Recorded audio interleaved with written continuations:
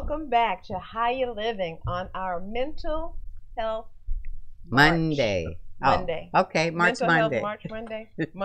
Mental Health March. Mental Health March, and it just happens to be Monday. Okay, so I'll mind my our business. 3 M's. So we would love to welcome our guest, Mr. Dirk Minniefield. Hey, Thank you, you ladies. were, if I'm not mistaken, he was our very first guest.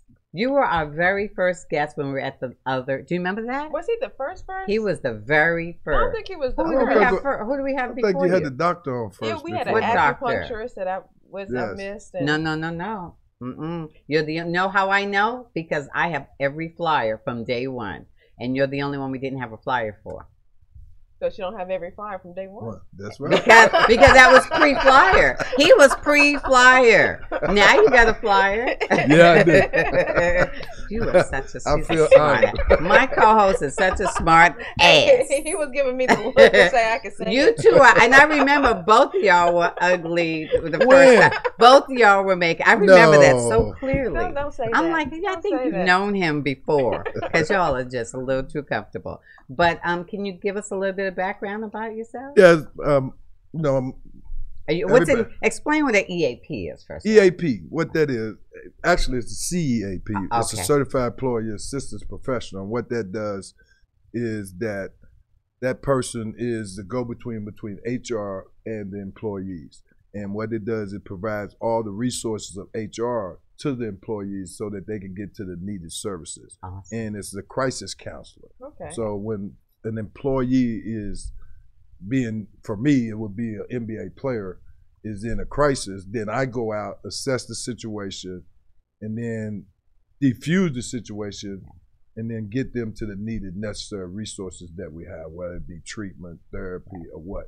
And then I case manage that all the way through the process. Until they recover. Until they recover. Then I can get them back into the mainstream of their employment. Nice. Yeah. Wow. And I know all corporations have an EAP program. Yes. So it's good to see NBA is following that Yes. suit.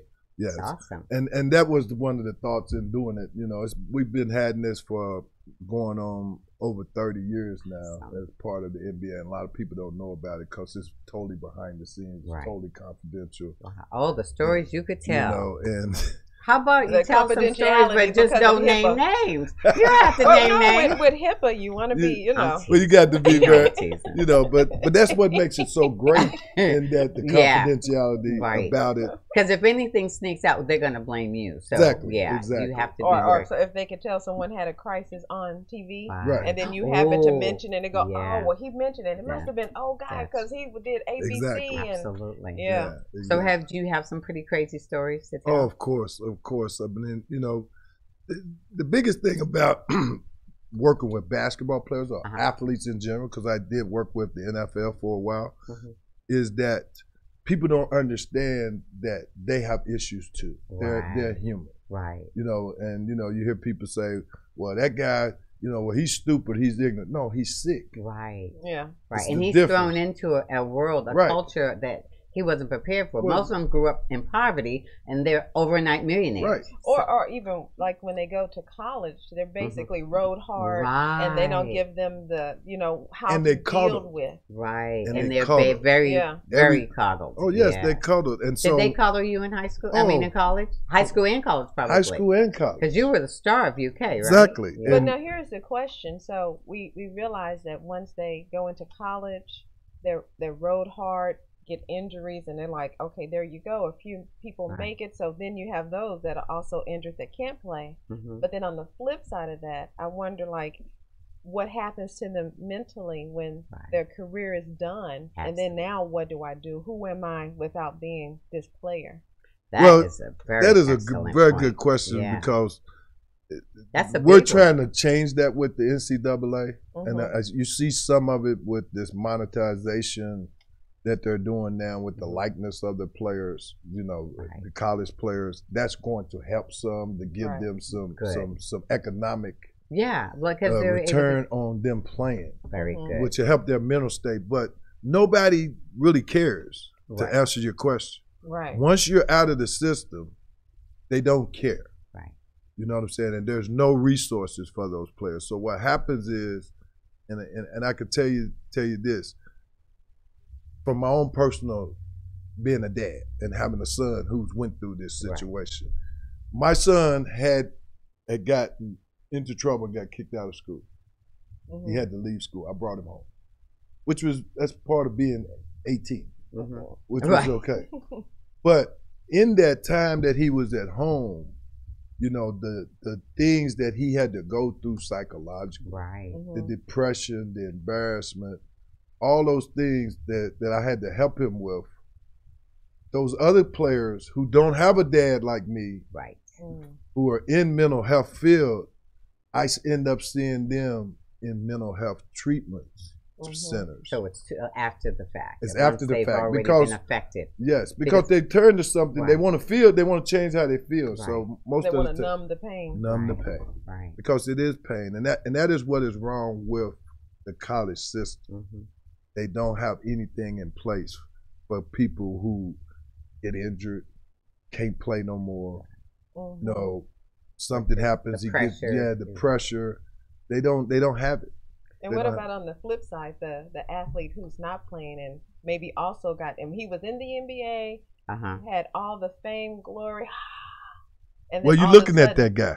Hello. Yeah, you have a very amazing looking at story. that guy. Tell us because about you went from the top that of the happened mountain. to me. Oh, right. What was your story? Well, my story was that, you know, I came out of college. I was #1 pick of New Jersey Nets. I've been playing and starting. I was 2-time high school All-American. I'm a mention All-American in college, and then I come to the pros, and all of a sudden now I don't play no more. Right. I'm sitting on the bench. Actually, I'm sitting on the bench eating popcorn. Right. That's how much I didn't play while they were playing. Interesting. Right. You know, and so mentally, now my self-esteem, how I look at myself, because you got to understand, athletes look at themselves on how they perform. Right. You know, and so it took me to a dark place, and I ended up, you know, getting caught up in drugs and ended my career because of the fact of it is I couldn't deal with all of a sudden going from the top to the bottom, and I had no one to talk to. And this is why your current position is so effective. Exactly. Because you've been there. There's no judgment at all. Exactly. And that's exactly what and that's why they can relate to you. Right. So what was this? I mean, because we understand where you were, but how did you shift mentally to say, well, instead of being here, let me see how I can help others? Right. Well, what happened was it got worse. I went to jail. Right. You got to. Right. You have. I went to jail. I hit bottom. Yeah. Right. And gave you time to contemplate. Yes, contemplate. You know, you know, I believe I have a lot of faith. So yes, it was God setting me still, so I could hear Him, because I've been running for so long from Him. And when I found that faith again, that spirituality, I came to Houston and got treatment, and I've been here ever since. And then that's when I found my calling. Yeah. Was to help people like myself and help them to not go to the places that I went to. So we know that sometimes, especially in the African American community, you know how we think about therapy. Yeah. It's I'm not going to go to church. Especially men. Yeah, especially men. Women are a little more open, but so with you going to them, how open were they initially from even accepting the help or even thinking that they needed the help? Right. Initially, no, they wasn't.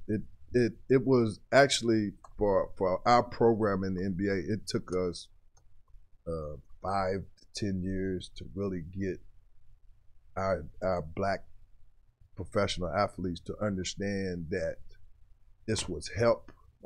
This is not something that you're going to be looked at as weak, because that's how it's looked in our community, that if you go get help, you're weak, you're not strong, right? And it's okay to ask for help. We had to break down those barriers, and it took a while. It took a long while. We have a question from a viewer or a listener. What has been what are the new crisis trends? Since the COVID outbreak, are you seeing more people like turning to marijuana or Just what any is drugs. yeah. Well, I could say this, is that overall in this pandemic, we have seen in this country that the percentages of people having what we call a substance use disorder now is trending up. Okay, and that's It's a problem. up. And that's even with the athletes? Well, with the athletes, because of the fact of it is that, you in our business right now, you know what I'm saying, they're not testing for certain things.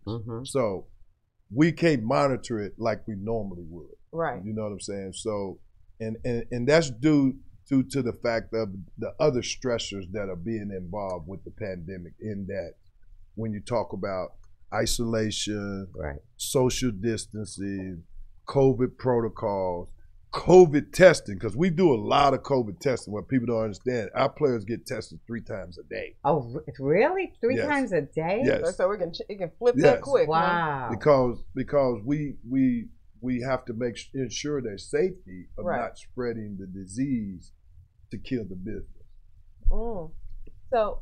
So I know that you were, even beyond looking at the players, that you also just deal with youth. Yes, that is my new passion. That's your new passion. Yes, and that's good, because that's where we really need it. Right. We really. Well, I've been in youth sports for over 30 plus years in the AAU field, and I coach girls now.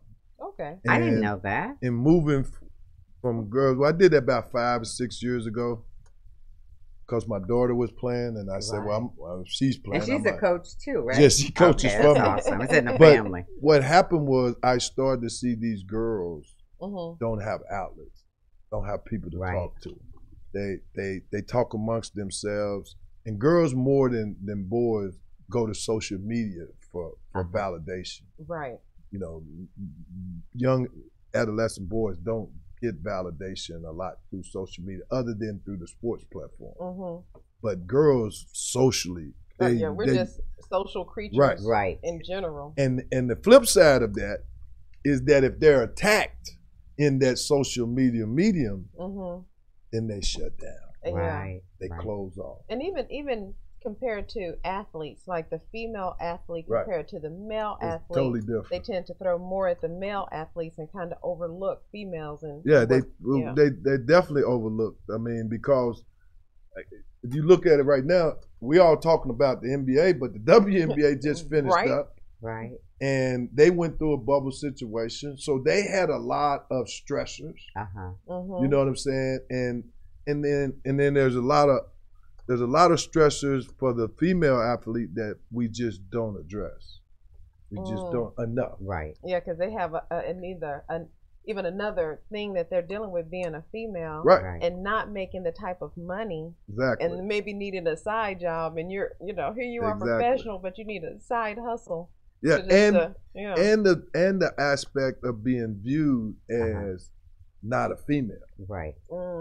That plays a big part into it, because of the fact of it is that, because they're in an all women's sports league, and they look manly in physical stature. Right.